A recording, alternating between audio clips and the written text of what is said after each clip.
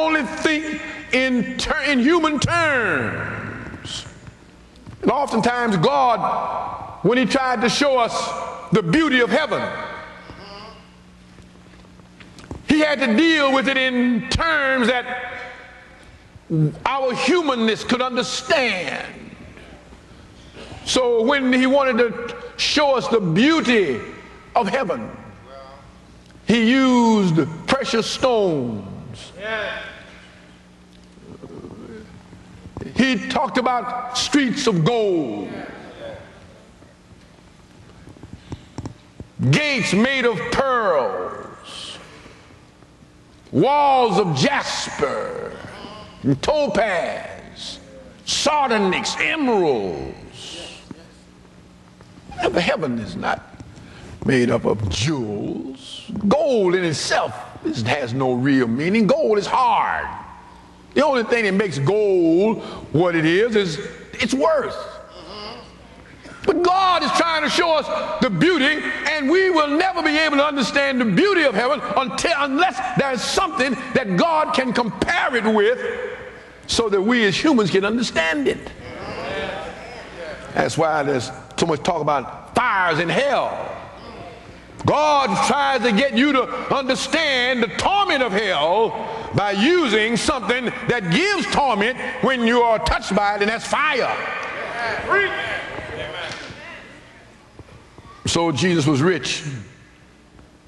Rich in the estimation of all of the angels, so much so that the angels bowed down before him. Rich in that he created the universe, not just this earth, but all of the other planets and all of the other asteroids and all of the constellations and all of the things that are in the universe. Rich in that he created it all. Rich in that all the gold and the silver belongs to him. Rich in that all of the precious stones belong to him. Rich in all that the minerals of this earth belong to him. Rich in that the cattle on 1,000 hills belong to him. Rich.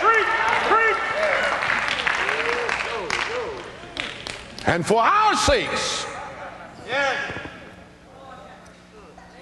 for your sake and for my sake, he became poor. Rich, but he became poor in that he gave up all of his wealth. Rich, he gave it up and became poor in that he took upon himself human nature and was subject to all of its limitations. Poor in that he subjected himself to pain, to misery, yes, even death. Poor in that he was born in a stable and not in a palace. Poor in that although he was not a sinner, yet he died with sinners. Died like a sinner. Buried like a sinner. Buried in a sinner's tomb. Poor. Why? That through his poverty, we might be rich. And when I speak about being rich, I am not speaking of material wealth. For money has no place beyond the grave. Do you remember the story of Lazarus and that nameless rich man whom we have given the title of Diabetes? The Bible does not give him a name. Do you remember this rich man, while he was alive, dined sumptuously? He dined on the best foods of that day, that which we would look at as being caviar and lobster, steaks, all of the wonderful foods that many of us were young growing up, didn't even know what it was like to have it. When I was growing up, the most closest I could come to a steak was a pork chop.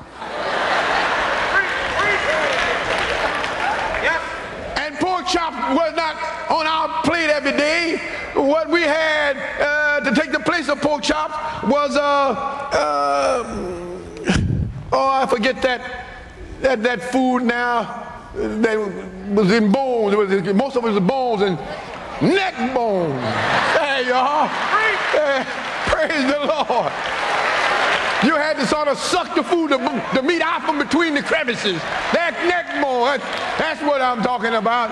Now, some of you young people don't know anything about neck bones, but Elder McGee, he's the one that brought it to my mind. He knows about neck bones. Praise the Lord, because he's the one that said neck bones. He knew what I was talking about. Praise the Lord. We had a whole lot of, we didn't have many pork chops, but we had a lot of neck bones. Yes, sir. This man died sumptuously every day. The Bible said he was dressed in purple, which means, ladies and gentlemen, that he wore the best clothes. But this once proud and haughty man had nothing in hell. He wore no luxurious garments. He did not dine sumptuously. He didn't even have water to cool his parched tongue. He said, Father Abraham, send Lazarus down here that he might dip his finger in water and touch my parched tongue, because I am tormented in this flame. He did not dine sumptuously. He did not wear wonderful clothes. All he could say was, send Lazarus to my 5 brothers and tell them, don't come to this place of torment. Oh, that's a tremendous sermon right there. Go and tell them, don't come here. Whatever you do, don't come to this place of torment. Jesus became poor that we might be rich, that we might not have to say, tell my brothers, don't come here. Rich, not in wealth, not in money, not in that. We don't, most of us will never be rich, never. Some of you all here already rich, I don't know. But most of us are working people. Most of us cannot miss too many paydays before we start feeling the pinch. And some of us can't miss one. I've arrived at a place now when I can miss 2 or 3 and I can still make it. But I remember a long time ago, or not too long ago, ladies and gentlemen, when I could not miss a payday. Not only would I feel the pinch, it would be a catastrophe, because the money was gone before I got it. I put the check in one hand, cashed it in the other, and sent it out to somebody else before I could even know I had it. So we're not talking about rich in money, but I'm talking about rich in the good news of Jesus Christ. My brothers and sisters, let me tell you something. If you don't know Jesus Christ, you are missing the best part of life. We who have become rich, we who are fallen creatures, we who are sinful people, rebellious people, filled with pride, unable to do anything to save ourselves, yet the Lord laid upon Christ the iniquity of us all. We who had sins too numerous to count. And we know, according to our own human philosophy, that we should pay for our sins. But we see Jesus and the glorious redeeming love of God portrayed in the mystery of the cross. It was Jesus, his substitutionary death. It was Jesus who died on the cross for you and me. And while I am talking, just stop and think for a little bit. And just think of what God has done for you, even though you know that your sins have washed you to the degree that hell belongs to you. Yet God